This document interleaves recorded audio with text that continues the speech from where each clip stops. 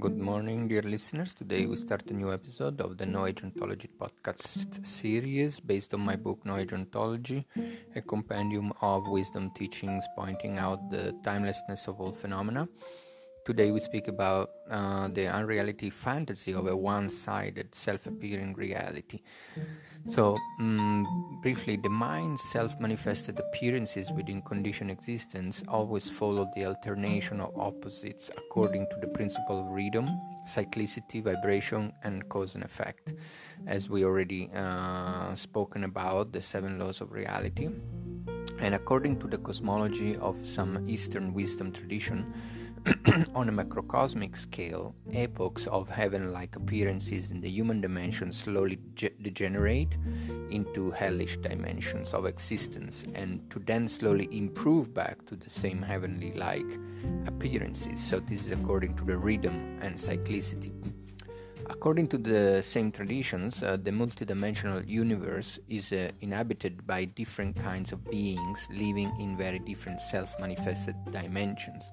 So some beings live in hell dimensions, some in heaven-like dimensions as gods or demigods, and some in animal dimensions, and some in dimensions of starving spirits.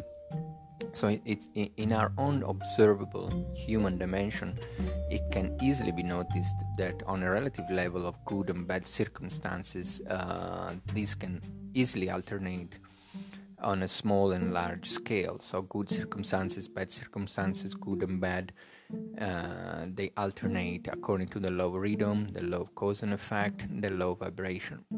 So to imagine a one-sided reality within conditioned existence is not really realistic.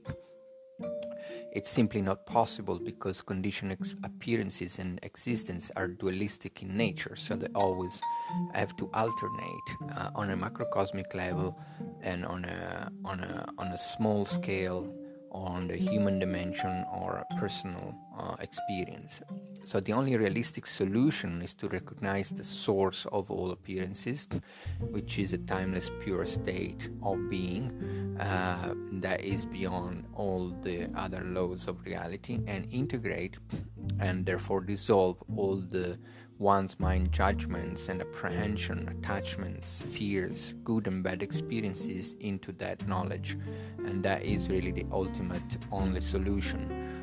On a more relative level, if obviously that's a very, very high state of experience of reality, but on a more relative level, one can at least work with different mind trainings in order to abide in the present moment, and that is trying to reduce the grasping to tight judgments and train in a more positive attitude to any kind of appearances, and work with the principle of rhythm, the principle of cause and effect, or the principle of vibration, for example using positive affirmations and different methods of mind training, mindfulness, positive thinking.